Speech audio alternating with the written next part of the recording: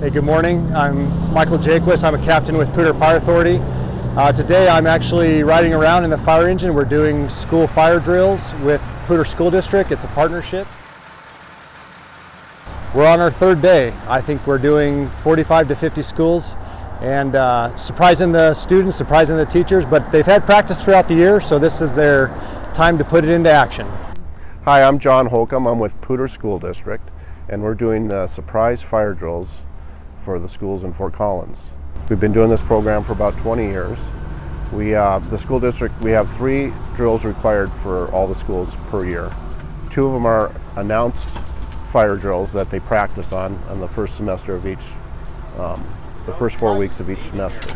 And then the third fire drill that they're required to have is the surprise drill that we're doing this week. It's during Fire Prevention Week every year.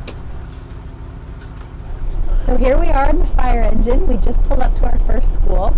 We dropped off our PSD partner who went in the back and pulled the fire alarm, and so now we are parked strategically so the kids will actually be able to see the fire engine as they exit the school to help them have a little more of a realistic feeling as they practice this fire drill.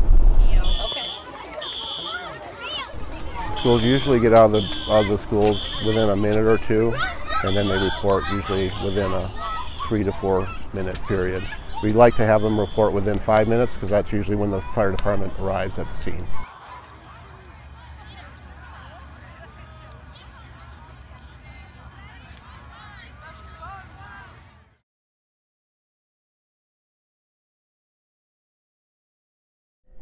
All right, these are our fire rated doors. This is a fire rated corridor, so when the fire alarm actually activates, these magnets release and these doors close automatically. If you have a fire on that side of those doors, then it's compartmentalized, keeping that fire on that side, keeping the people and the rest of the building safe on this side. I'm Joe Goronsky, principal of Polaris Expeditionary Learning School. We're a K-12 school as part of Poudre School District, and we really appreciate the support that we get from the fire department. They teach us how to do these correctly and efficiently so that all of our kids are as safe as possible and they get used to the drills.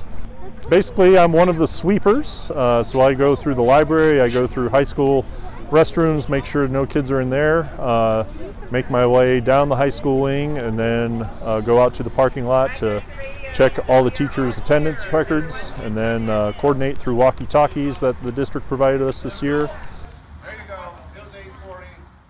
And the schools get evaluated on their evacuation process, on the time getting out of the building and reporting to the fire department, and just making sure that they do it properly. It's been a very great partnership with Poudre Fire Authority, and we hope to continue it for years to come.